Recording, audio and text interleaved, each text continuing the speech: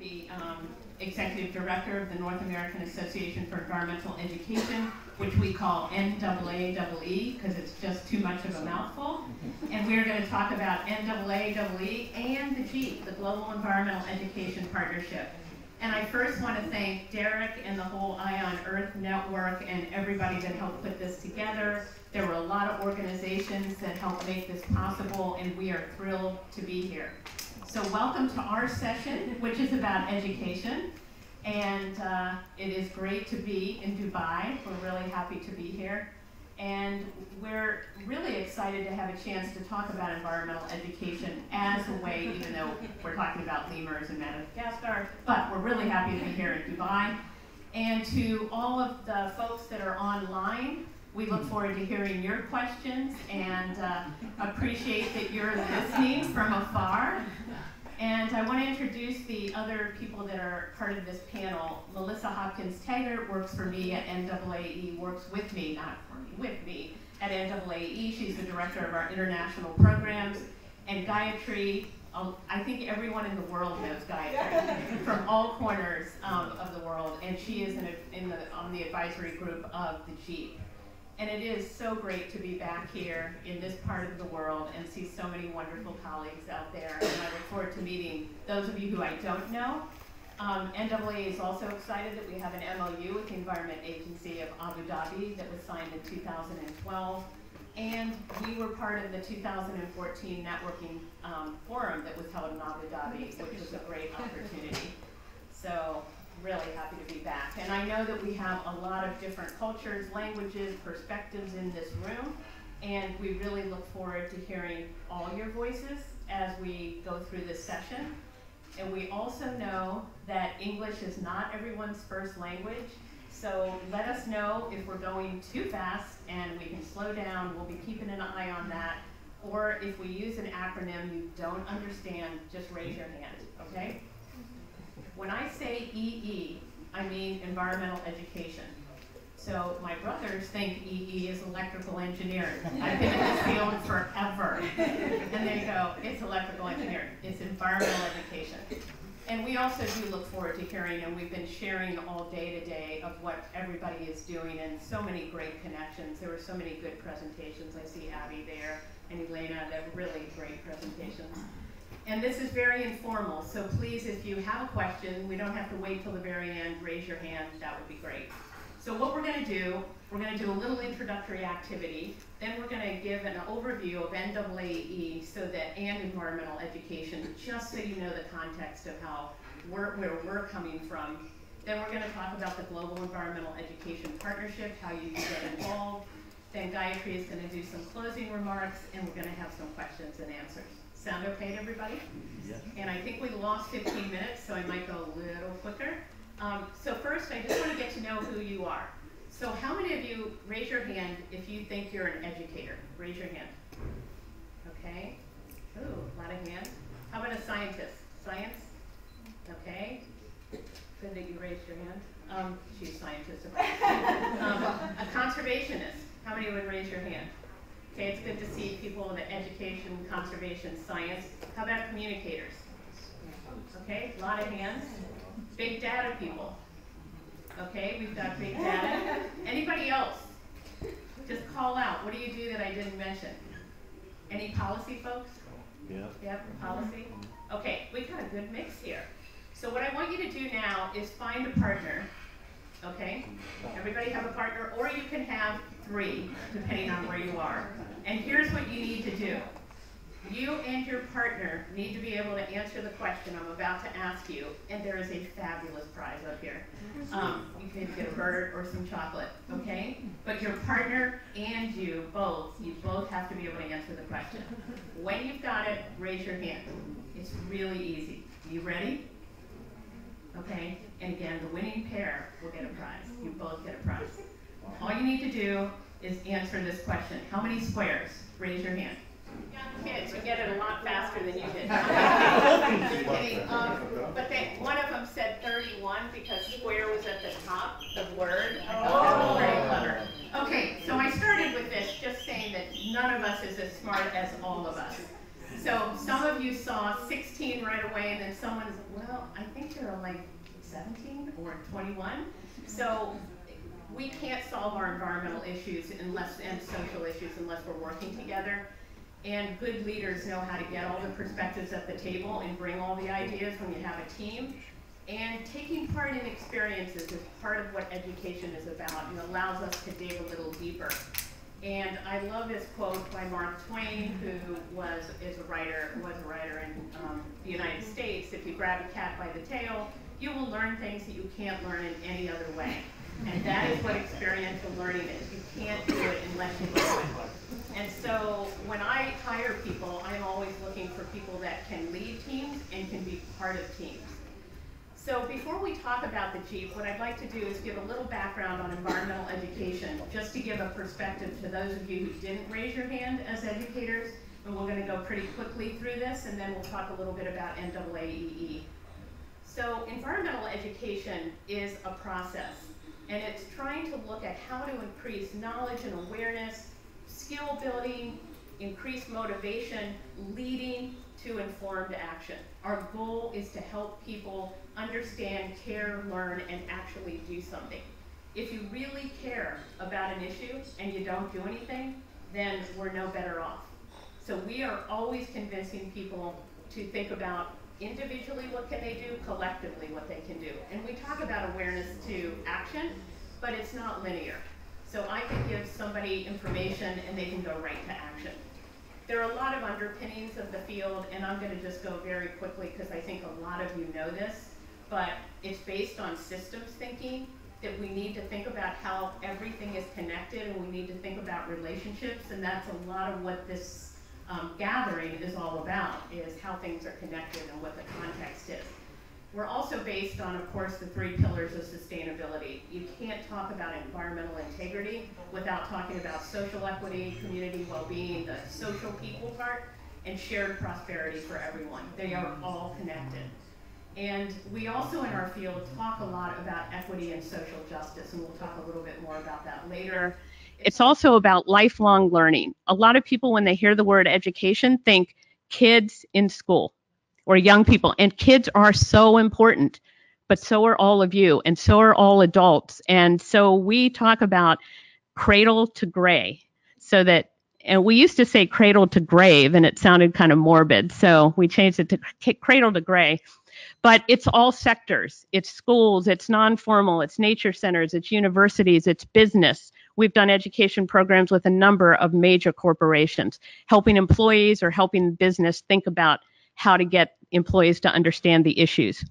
So when we talk about sustainable communities, we're talking about the formal school system and everything related to that, and the non-formal, all the places you learn in society outside of school.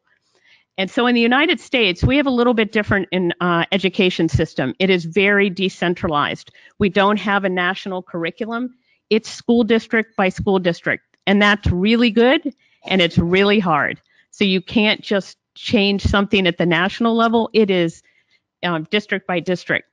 So schools around the world are an incredible pipeline for learning. And that's why so many of us are trying to work in schools, because everyone goes through this pipeline, and we try to get as many people through the pipeline, through the universities, all of that. But we can't forget the informal part, because we spend most of our lives outside of school. Unless you are a teacher or a professor, you're outside of school. So it's really important.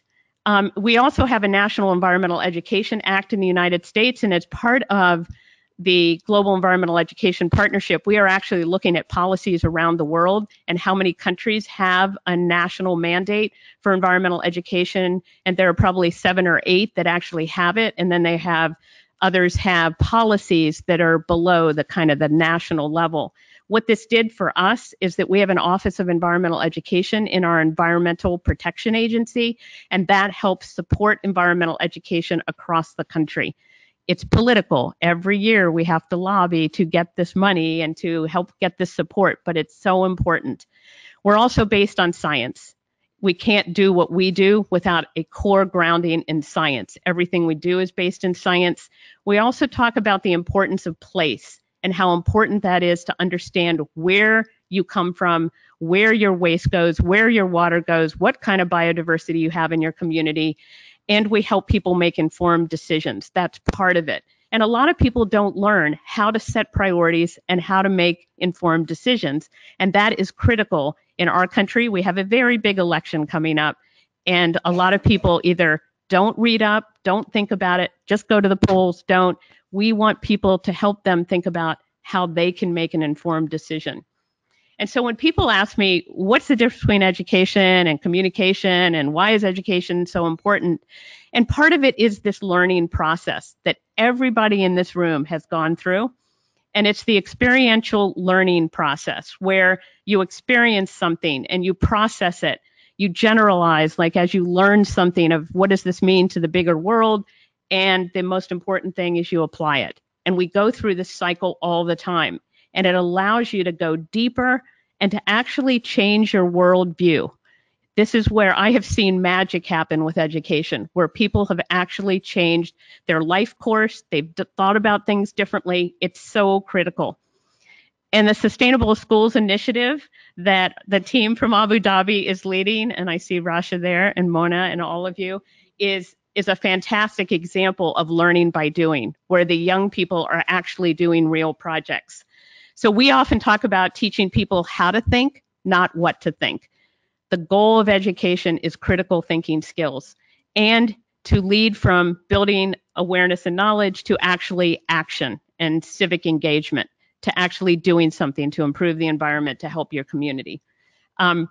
So in the last decade, to probably 2 decades, we have moved from building awareness and knowledge. That's still critical, but moving to the action is really important. We are trying to create global citizens through education. That's what we're trying to do. And then we actually did a project in the US with a lot of partners to look, what does it mean to be environmentally literate? What does that look like? And so we came up with a definition that a lot of people weighed in on, and it's a core part of it is actually being active in civic life. These are the components of environmental literacy. We know there's knowledge, there's skills, you need to have the skills. The dispositions are really important, and I'll talk about that in a minute. And then environmentally responsible behaviors at an individual level, also at a community level, at an organizational level. So when I talk about dispositions, we're finding out how important this is. Facts only go so far. And if people sometimes in the environmental movement, and I've been guilty of this, we just give people more information and it doesn't sway them, because the caring part, the personal responsibility, the whether what I do makes a difference, all weighs into whether you actually are going to do something. So the caring part is truly important. And we are trying to get people to be active, thoughtful citizens. So we have experienced, as everybody knows, and we have the technology to show the massive environmental loss that is taking place around the world. And some of it is, of course, at a planetary level that is a change from the past. We have these issues like climate change, loss of biodiversity, water quality, that are really impacting globally. And we have linked to that massive social issues. So we're always looking at what is education's response to these issues. And we're about creating a healthy environment, but also healthy communities, and that overlay. And again, this focus on sustainability and the focus on the Sustainable Development Goals. What's the role of education? Not only number 4, but what's the role of education in achieving all of the sustainability goals? So the Global Environmental Education Partnership is a learning network that was developed kind of organically, but I'll talk a little bit more about that in a minute. And we were talking about how can we co-create a global network to advance all the great work that's going on around the world in environmental education, and especially how can we learn from each other and share best practice? What's the best way to do that? And it started as a partnership between the Environmental Protection Agency in Taiwan, NAAE, and the Environmental Protection Agency of the US. And NAAE is the secretariat of the GEEP. And I'm going to turn this over to my colleague, Melissa, who is amazing and is going to talk about NAAE. Thank you so much, Judy. Can everyone hear me okay? Okay, great. So NAAEE, we are the professional association. We call ourselves the professional association, the backbone organization for environmental education professionals in North America. So the US, Canada, and Mexico. But we also we have quite a lot of partnerships in other countries, and we'll talk about those. And our mission is really all about advancing environmental literacy and civic engagement, ultimately using education to create a more sustainable future. So it's all about education leading to action. We see environmental education as a critical tool in our toolbox to address very complicated social and environmental issues that we're facing today. And so if you were to take a 30,000-foot view of what we would love to see, we want a future where all education is environmental education, meaning environmental education is just part of everything we learn. All jobs are green jobs, all consumers are green consumers, all homes are green homes, and all businesses are green businesses. Wouldn't that be amazing? Isn't that what we all want? And we understand that healthy and economically productive societies, like Judy was saying, the pillars of sustainability require healthy environments. Quality of life is intrinsically tied to quality of the environment and vice versa. We serve a very broad audience. Judy mentioned both formal educators and those working in the non-formal sector out of school, which is where we spend a lot of our time, young people, retirees, everyone in between. It's all of that. And our ultimate goal, we want to create change. This isn't just education as a process, but it's a process that leads to action and change. We have 30 countries that work with us globally. We'll talk about that a little bit more through the Global Environmental Education Partnership and some other partnerships. And we kind of consider ourselves a network of networks. So I'm going to talk a little bit about some of the networks that we've developed over the years. And one of our most thriving networks are our local, regional, state and regional and provincial affiliates. These are separate NGOs working on the ground in the US and Canada and regionally. And we partner with them on a variety of issues. And they are really one of our biggest assets. They are kind of our on-the-ground force for environmental education. And here is just a snapshot of some of our affiliates. And we know that we are all stronger when we work together. The whole is greater than the sum of its parts, and that's really important to us. And we can better address all the complicated issues we're facing. One of our signature programs is a partnership that we have with the U.S. Environmental Protection Agency, and this is a 5-year grant that we received with them. And we're in year 2 now, and it's kind of their largest grant that they give out as part of the National Environmental Education Act and the Office of Environmental Education. And the point of this is it's called From Inspiration to Impact. You need the heart, but we also want to have impact. We need the passion and the impact. And it's all about professional development, teacher trainings, educator trainings, really advancing the field, growing capacity. And we work with several partners on this grant. Again, and this is a really signature partnership program. You can find it, there's a lot more to say about this program, but you can find out more on our website, NAAEE.org. We also work with several US federal government partners on this grant. And another way that we kind of serve as a network of networks is through a program called the Natural Start Alliance. And this is all about early childhood environmental education. We focus on early childhood environmental educators and nature preschools. We have more than 430 preschool members, nature-based preschools. And every year we host a conference and a convening of them. And then another big way that we kind of connect and network people is through our annual conference.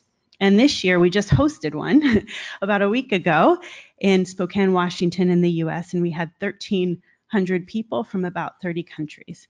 It's a great opportunity for networking and learning. Next year we'll be in Lexington, Kentucky in the US around the same time, October 14th, that week. Yeah, okay. Save the date if you're interested. As part of this conference, we host a research symposium. So looking at the most current research in environmental education and also linking research to practice, which is so important in our field. That's a big focus of this symposium as well, and that kind of leads the conference.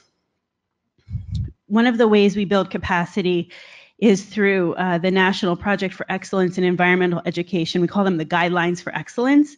And we have run this program with several partners in collaboration for years. And it's really, these are guidelines for effective practice in environmental education on everything from early childhood education to K through 12 to formal education to working in communities. That's our newest one. And we actually have a copy of that.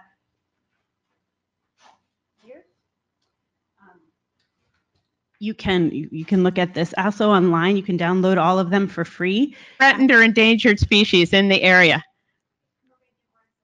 There, you got it. We gave you a hint. Okay. This is an easy one, okay? Is a whale shark a mammal or a fish? It's a fish. It's actually the largest fish in the world. Very good. Right up there. Right up there. Okay. And I think one more. What's the most common bird on the planet? Good guess. Anybody? Whoops. Chickens.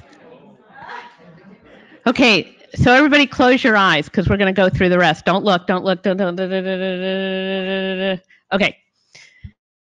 So we'll have something else later.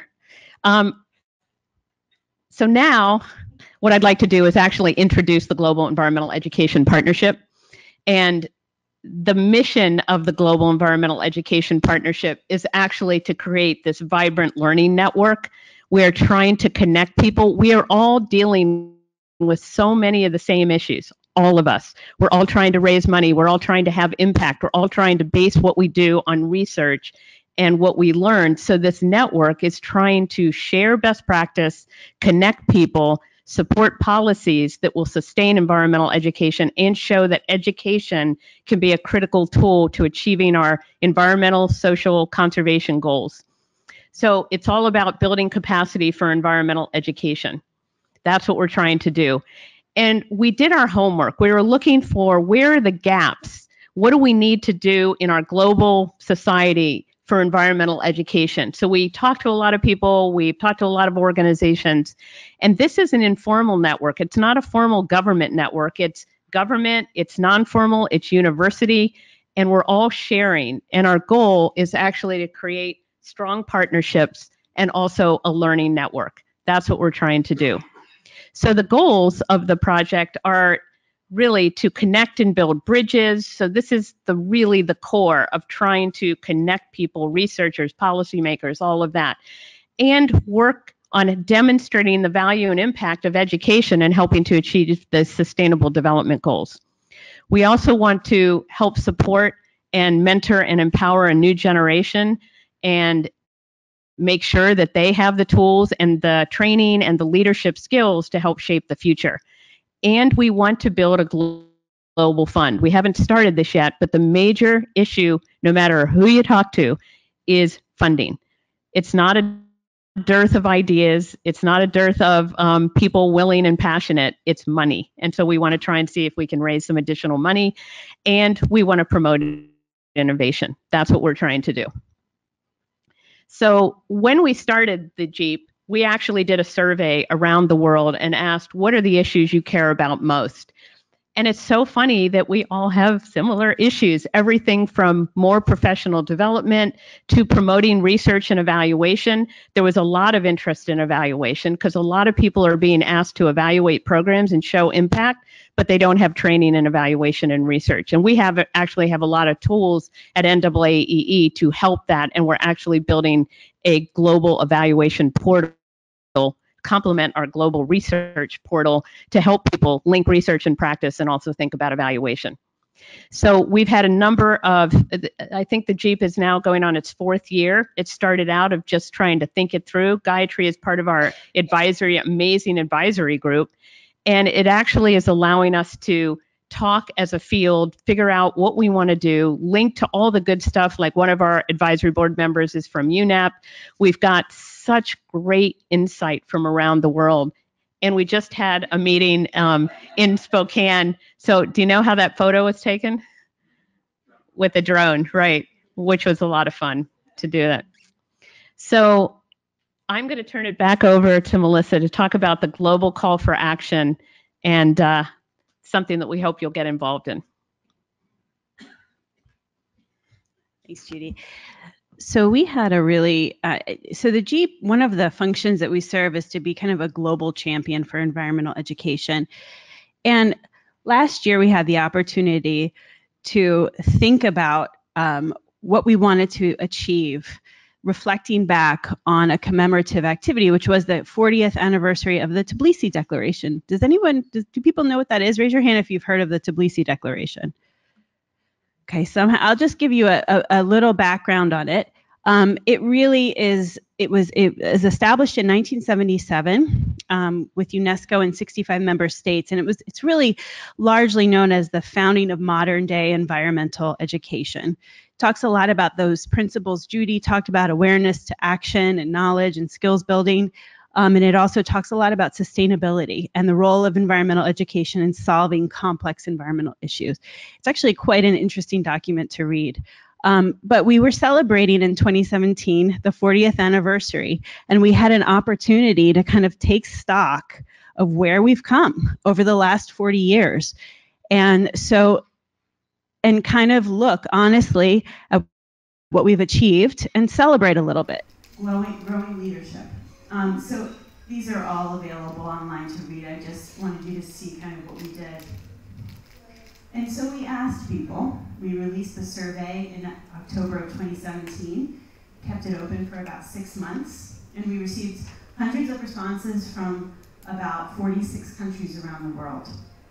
And so after we closed the survey around Earth Day, we analyzed the responses. And what's interesting is, does anyone want to guess what action, let's just go back quickly to the action, what action might be the top for people? Any guess? There's no wrong answer. Number one. What were you going to say? One. Action 1, champion environmental education. Okay. Yeah. Any other? Number 4. Yeah. Number 6. Anything else? 5. Okay. Well, you're all right. So the findings really showed, and this is you're kind of reflecting the diversity of responses that we received, that really participants demonstrated support for all of the 10 actions. And what we really found was a lot of the actions complemented each other, and that we really started a conversation. People shared a lot of input and really rich perspectives on the action and the next steps that they felt we should take. So this is just kind of a map of responses. And so now we're at the point where we're feeding back to the community. And if you go to actnowforee.org, you can see some of this feedback on the website. So the 10 actions and then kind of some of the quotes. So if you look at create and empower global citizens, here's just some feedback. So develop an education system and platform to equip students with competencies to contribute to sustainable development, and you can see that also overlaps with the sustainable development action. Really focus more on action-oriented work and create a global community to focus on solutions. And this is just, there's more there to read. When we look at EE's role in achieving the SDGs, another sampling, just really continue to align EE with all of the SDGs. There's a lot of discussion about global collaborations and sharing platforms and using technology. And again, the global fund comes up. We all need money. So this is just one step in that process. And now Judy's going to kind of take us through what we have developed based on all that input as a next step. Well, what we did is we took those 10 actions, and then we asked people, these actions would lead to what goals?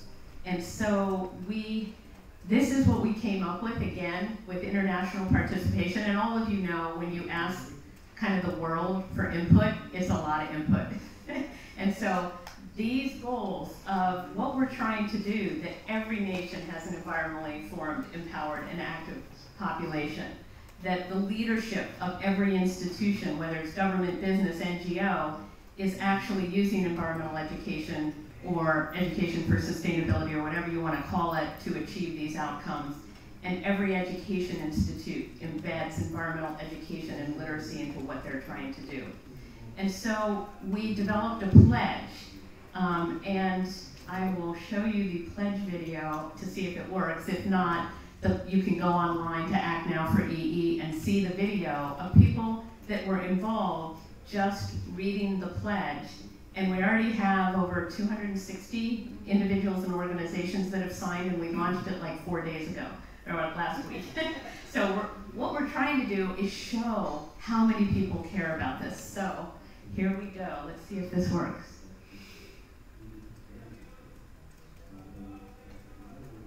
I can hear it here.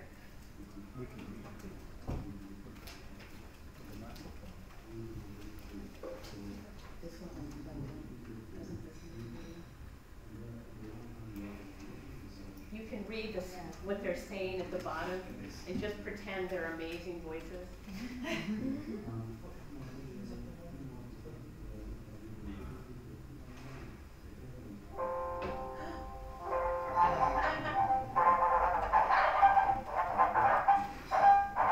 That's okay. Never mind. So that is on the Act Now for EE site. Okay, so, and we're going to start collecting some of the organizations and individuals who have signed up, and just keep pushing this out and seeing how much support we can get. And what we're going to try and do is continue to build this global network and figure out how to support people achieving these goals. What can the JEEP take on? What can NAAE take on? What can UNEP take on? And how we are using education to further the Sustainable Development Goals. You know what was interesting about that survey is that, as Melissa said, there was support for all of the goals, but supporting the Sustainable Development Goals was much higher outside of the United States. We have a long way to go in the US. A lot of people in our country are not focused on the Sustainable Development Goals, and yet the rest of the world is. So by signing on to the pledge, you get connected to this global network, and there are a lot of resources and opportunities. Just a couple of other things related to the JEEP, additional resources. We have something on the NAAE site called EE Pro, and this was developed as a portal for environmental education. It's a professional learning site designed to try and help people find what they're looking for. And it's really hard, as you know, for those of you who've tried to do a portal, we're not developing all this, we're trying to send people out. People told us they had a hard time finding what they were looking for. So we were trying to help them figure out where they can get information about so many different things. And we have this connected to the JEEP, and we're trying to do a number of things to globalize EE Pro and see if we can have other countries actually that want to use this platform, but also do translation. And when you go to EE Pro, you can find out about webinars or courses or activities. I was just talking to my colleague from IUCN. We can promote what IUCN is doing to our network, and our network would be really interested in that, and vice versa. You can join a discussion group, and we have moderators. We have like 32 moderators for these groups that push out information, start discussions. We also hold our own monthly webinar series. These are all recorded, and somebody earlier this morning talked about they were listening to some of the recorded webinars. If you just go to NAAE's YouTube channel, all the webinars from the past 2 years are recorded there, and some of them are terrific. They really are. And then we're also developing country profiles. We've got about 41 countries so far that just give a high-level overview of what's happening in the country. Because there was nowhere to go to say, what's Vietnam doing in environmental education? What is, India doing? So we're going to hopefully have all countries eventually. And we're also developing case studies, international case studies that are looking at what did somebody learn? What did a project learn, a country learn about something? How can I replicate this? And how we're always trying to share best practice. So we have a template for case studies For example, there's one on Keep Northern Ireland Beautiful. Every single school in Northern Ireland is an eco school. We wanted to know, what did they learn from that? What happened? What could other places replicate? So we do need more case studies and country profiles, and we'd love to talk to any of you that are interested in helping us. We would love that. We also have a program called 30 Under 30. This is where we are every year on the lookout for 30 incredible young people from around the world that are doing amazing things and using education to help further their goals. We actually just brought 15 of the 30. We had scholarship money to the conference last week, and they thought it was like the most amazing professional development opportunity. These are incredible young people.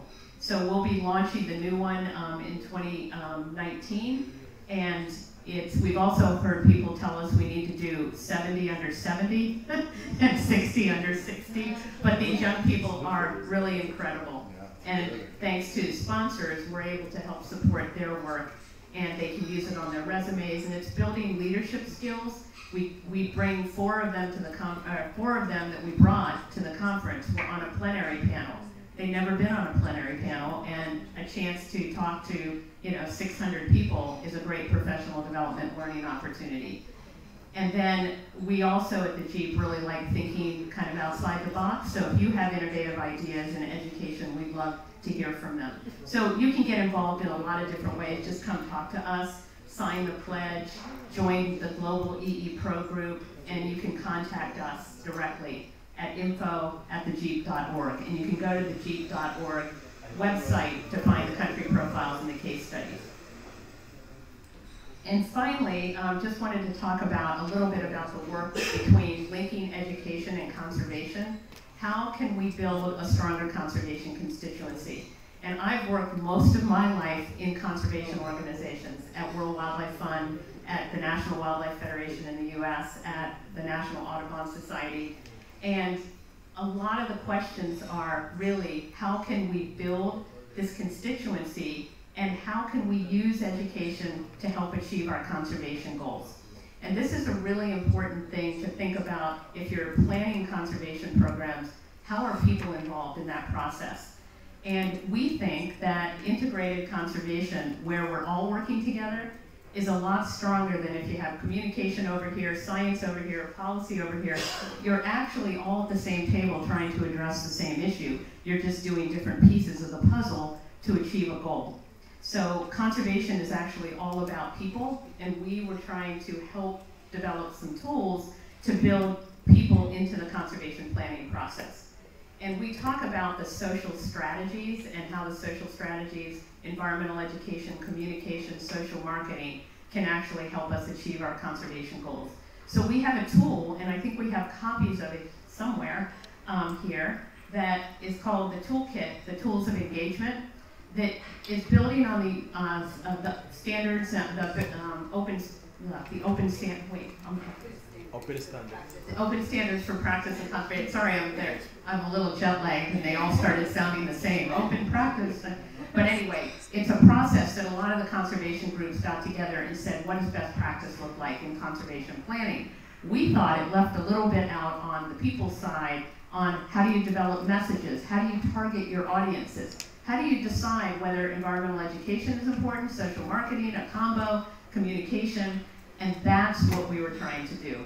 So we'll have these up here that if you are interested in that tool, you can get it. It's also online and you can download it. And I helped develop that when I was at Audubon, and we have permission to use it in all of our workshops.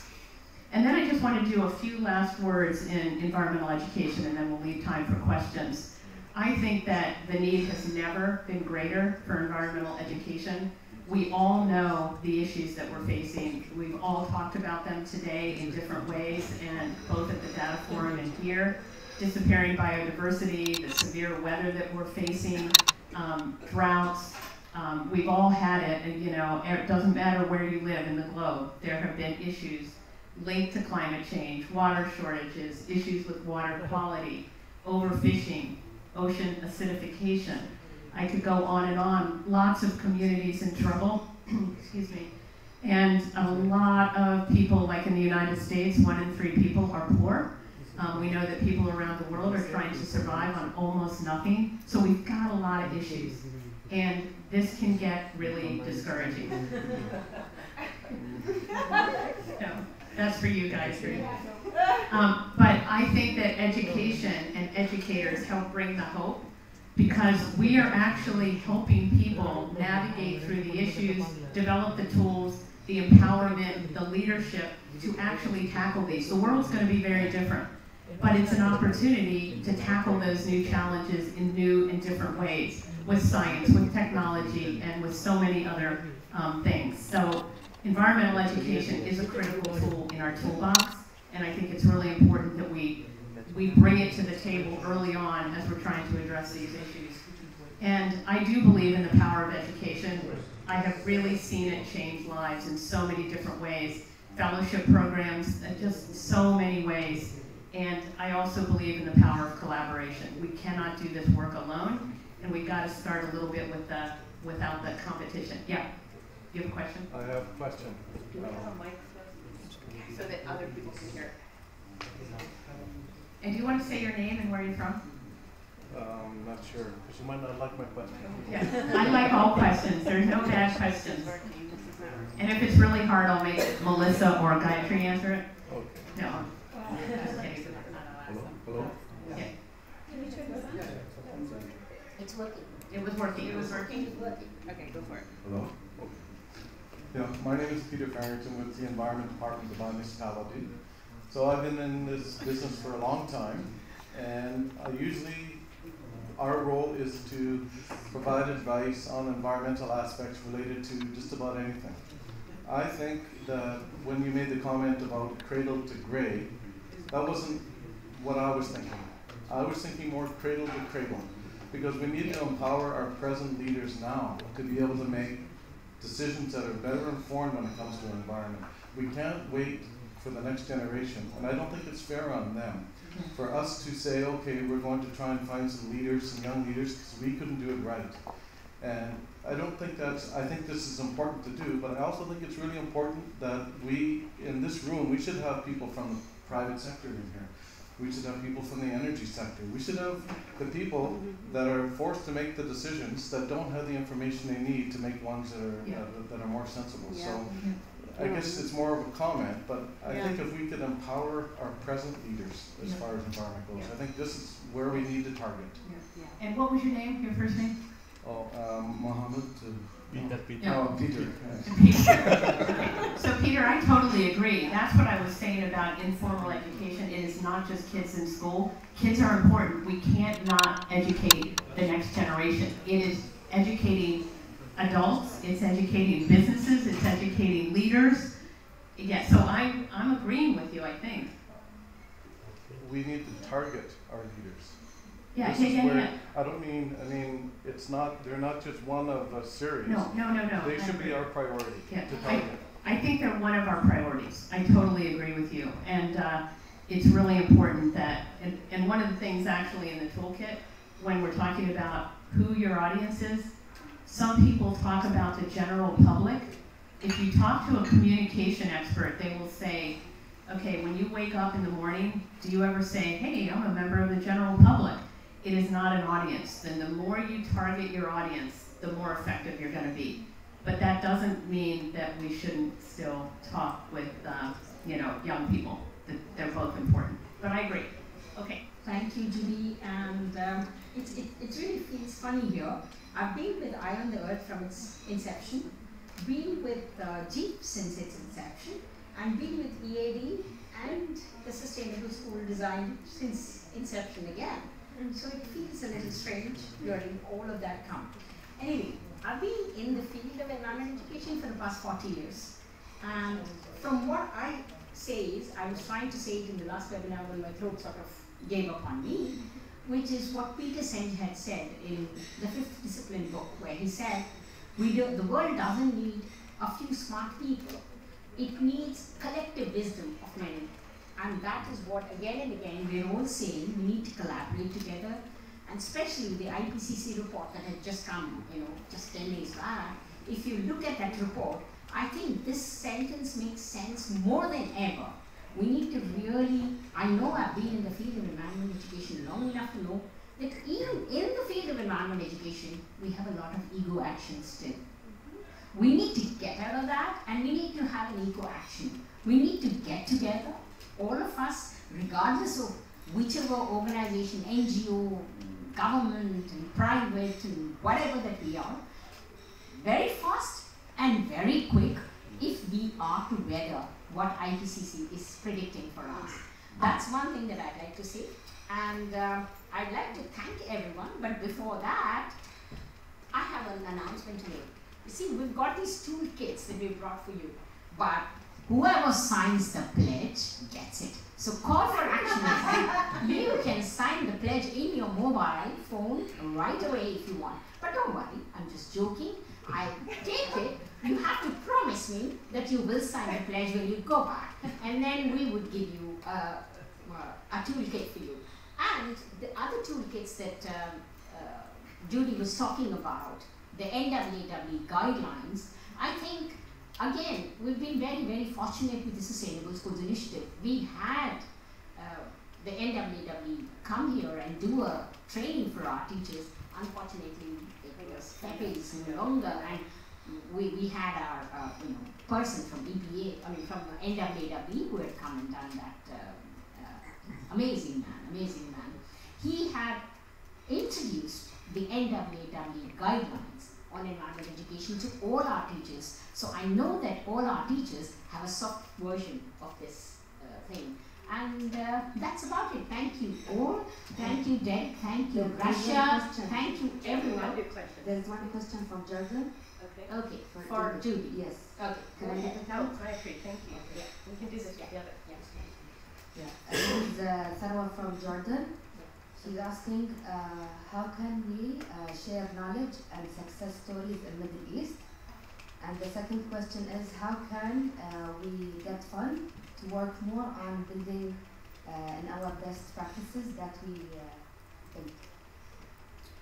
So in terms of sharing best practice, I think probably everybody in this room and everybody listening is trying to share best practice. We're trying with the case studies, with the guidelines, with the things that we're producing and sending it out, having webinars, trying to help other people share those stories. And if there are great stories from the Middle East, we would love to share them through our networks, and other people will share them as well. And we'd love to talk with whomever is asking the question from Jordan, that we'd love to talk with him or her or they to talk about the any stories that are coming from this region. We think that would be great. Exactly, and I will just add that please just email Judy or myself and we'll set up a time to talk about it. Yeah, and anyone in this room, please use our direct emails if you have ideas for case studies or country profiles. We would love to talk with you. And the other question, Okay. I think Jordan has amazing examples, and from what I know or what I've networked with Jordan, I think you have wonderful case studies that you can share with all of us. So please do that. And I think the last question was how to fund. Was that right? Did I hear that correctly? Yes. Yes. So should we pass around a hat here so that people can contribute money for the caller?